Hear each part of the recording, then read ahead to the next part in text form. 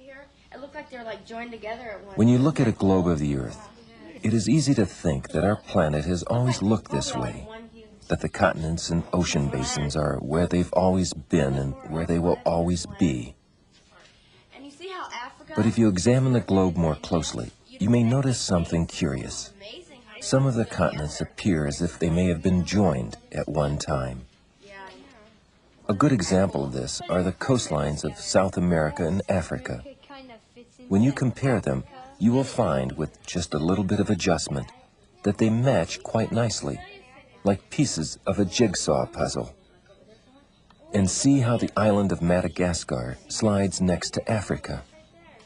The same goes for North America. Its eastern coastline fits nicely around portions of Africa. People have been noticing these kinds of shoreline similarities for a long time. In the early 1900s, German scientist Alfred Wegener believed that in the distant past, later determined to be about 200 million years ago, the continents had been joined in a single supercontinent Wegener called Pangea,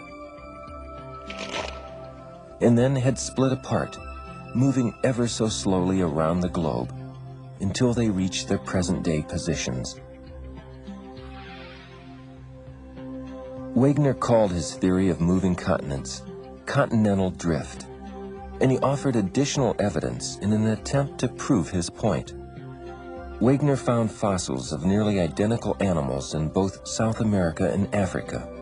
Wegener believed the only way identical animals could be found on distant continents were if the continents had been joined at one time.